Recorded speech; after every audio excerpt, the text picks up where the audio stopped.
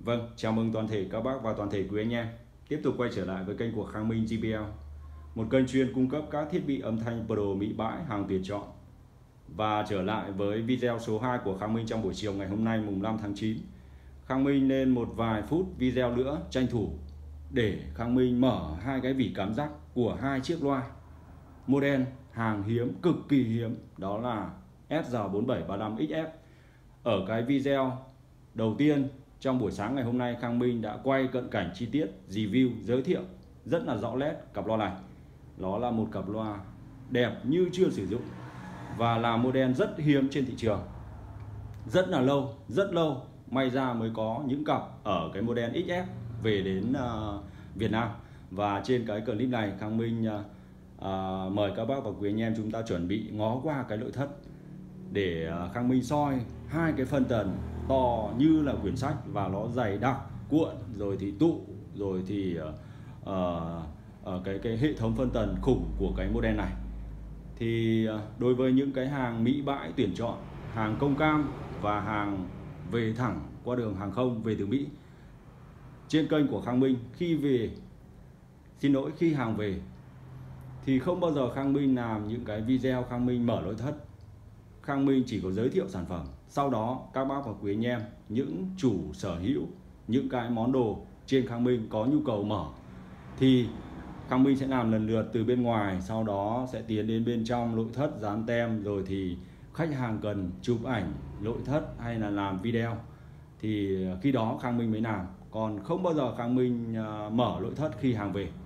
Đó là một sự khác biệt trên kênh của Khang Minh JBL.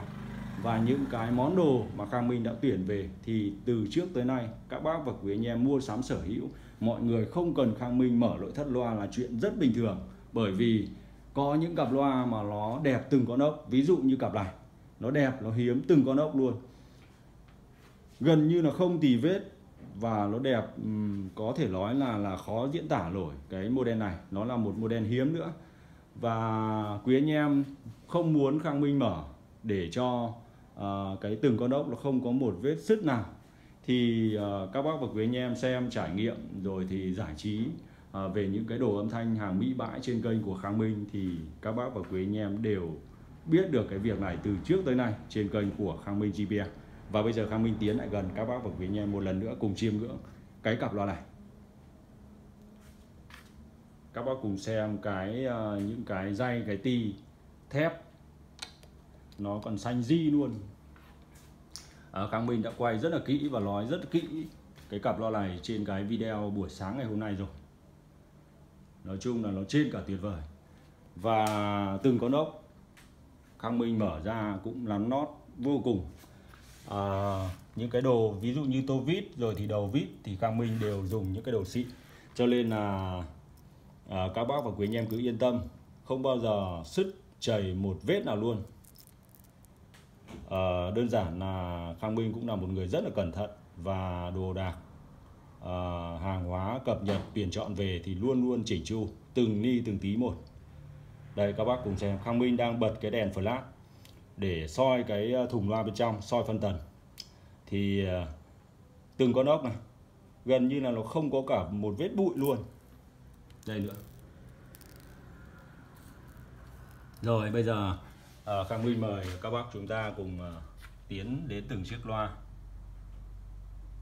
Và đây Khang Minh xin quay cái ảnh của vài cái cặp gần đây nhất. Đây là model X4735X. Khang Minh mở nội thất khi chủ sở hữu đã mua sắm để dán tem và Khang Minh chụp lại. Cặp X và cặp XF phân tần rồi thì bát trung chép y xì như nhau. Có điều là cặp XF thì nó thiết kế nó pro hơn ở những cái tay, những cái con ti để chúng ta bắt được lên không trung, nó đánh ở những cái sự kiện không gian lớn hoặc là quán bar, vũ trường, nhà hàng vân vân. Khang Minh nói rất kỹ rồi. Và đây các bác cùng xem, đây là những cặp X và những cái model này thì Khang Minh cung cấp đi rất nhiều, không thể nhớ là bao nhiêu cặp. Và đây là cái ảnh mà Khang Minh lưu lại ở những cái cặp gần đây nhất, nó vàng ươm gần như là mới chưa sử dụng. Và bây giờ chúng ta xem cái cặp XF hiện tại đang có trên Khang Minh và Khang Minh đã giới thiệu rất là kỹ và làm một cái video vài phút. Các bác và quý anh em cùng xem bên trong. Mở cái hộp này thôi nhá các bác nhá, mà đã thơm lừng luôn rồi. Nó bốc cái mùi thơm đặc trưng của cái loa Mỹ, đặc trưng của cái mùi tứ bản về từ Mỹ, về từ bên các nước châu Âu. Và bây giờ Khang Minh đưa cái điện thoại vào trong, các bác chịu khó một chút nhá, chắc là nó hơi va đập. Đây, các bác thấy cái phân tần nó kinh khủng không? Cái màu mới, cái tụ, cái cuộn, 6 con trở, rồi thì tụ, cuộn cản, rồi thì chi chít luôn, vàng ươm. Đó, 4735XF, cái góc xa xa kìa, các bác thấy không? Cái phân tần nó to khoảng độ hơn quyển vở học sinh. Và những cái phân tần đời 4 số thì luôn luôn nó thiết kế nó rất là khủng. Những cái model đời cao bây giờ nó thiết kế đơn giản hơn. Có những model nó thiết kế nhìn cái phân tần rất là chán. Nhìn nhiều anh em cứ kể nói chuyện vào nhà, nhìn phân tần như là phân tần Trung Quốc, nhưng mà thực tế là hàng xịn. Đó, đây là chiếc thứ nhất nha các bác nha. Nhưng mà những cái phân tần mà đời 4 số ngày xưa này nó thiết kế khủng lắm. Nhìn cái phân tần thôi đã yêu rồi, tuyệt vời luôn. Bây giờ Khang Minh tiến sang cái đây, quay từng cái chân xanh nét luôn, từng cái. Tiến sang chiếc thứ hai.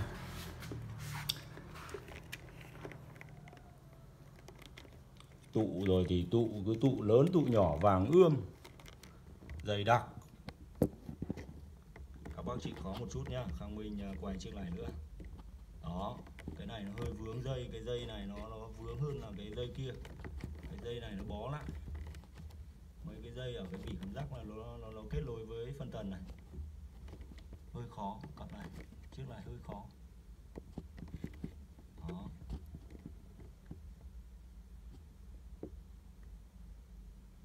Kinh khủng. Nghiêng để các bác xem từng góc cạnh cái phân tần. Và loa thì cái hộp này nó bốc cái mùi thơm ra,